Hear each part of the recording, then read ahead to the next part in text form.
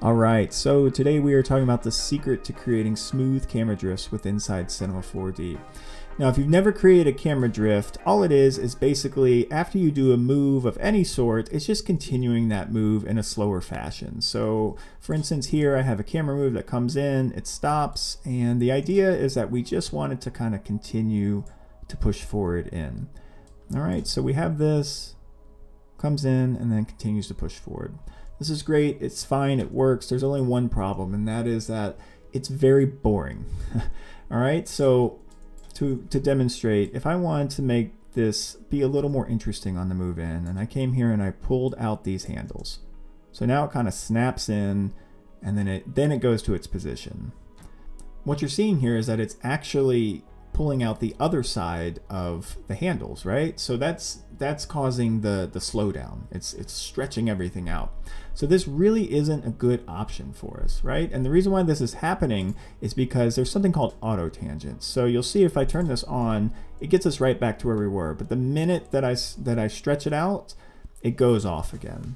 So this is not a good option for us. Let's just go ahead and get rid of this. What we actually want to do is we want to create a separate controller to control the drift. So we know we like our camera move that comes in here, it snaps in, and it does what it needs to do. So let's go ahead and let's create a null, and let's call this drift. All right, the next thing we want to do is let's go ahead and let's go to our last keyframe of our camera, and let's just make sure that our drift's coordinates are set to the exact same position as our camera's end position. Now you don't have to do this, but it just makes it easier for the sake of numbers. So all I did was just drag it underneath and set everything to 0. Then we can drag it back out. Now a lot of people might from here go in and drag their camera underneath the drift. Now I don't recommend this because in the long run what it's going to do, it's going to mess up your local coordinates and your numbers are going to get kind of all messed up. And I find that it's just less flexible and less robust. What you actually want to do is you want to parent this in a different way. So this is where the secret comes in. So let's go ahead and search by hitting Shift-C, and let's search for a constraint tag. Okay, let's take that constraint tag and put it to the camera. Let's select parent. All right, and then let's take our drift, and now our drift is going to be the camera's parent. The biggest difference is no matter where this drift's position is, its local coordinates for the camera are not gonna change, and that is the key. So it's like two completely separate items. It's kind of how After Effects works, is how I think of it. So I can come here to my drift, and now my drift is controlling this any old way I move it. And the beauty is that if I show us our camera here, you'll see that the camera coordinates don't change. So it's like you get to keep all your hard work of this initial animation you did. All right, so now let's go ahead and animate our new drift controller. So let's go ahead and make sure that we're on the last keyframe of the camera. Let's go to our drift and let's go ahead and set a keyframe there. And let's go to our last keyframe and let's just push it in quite a bit.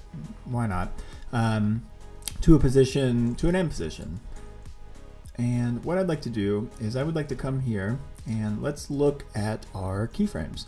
So you can see we have our camera keyframe and then we also have our drift keyframes. Now right away I can tell what's going to happen. It's going to come over here and it's going to kind of come to a stop like that, because this keyframe has an ease in it and an ease in and ease out. So the simplest thing to do is just go ahead and bring these in. So it's just kind of already starting.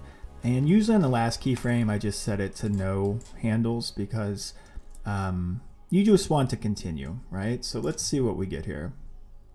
So we still get a stutter step, all right? Now how you fix this stutter step is you just pull this over the last keyframe of the camera. So we're almost creating like a transition, right? So let's go ahead and go in, and now we have our fast move in, but then we also have our drift in. Okay, now you can still finesse this and do what you want. If you want this, maybe if I come over here, it's probably gonna be a little more stuttery. So then perhaps I could just bring this up and we have that. The point is that we now have a system where I can now control my camera independently of my drift. So I can come in here and have this actually be less snappy. And then this is gonna probably have to come in like this and maybe like this. And then we have a system that we can independently control our camera move and our null. And that is really truly the beauty of this. Now, it's not a Silver Bros solution. You still do have to pull keyframes a little bit, but the key is that you make this transition here and you kind of have it almost linear is what I would say. You do kind of what it needs. Every situation is going to be different, but you make it to where they cross over and there's kind of a blend between the two. So that's going to do it. It's as simple as that. It's a matter of just keeping your camera animation as it was and then creating a separate controller and a transition between them. That is the secret. So I hope that this is going to be helpful for you in the future, and I hope it helps you create better, smoother animations, and I will see you on the next one.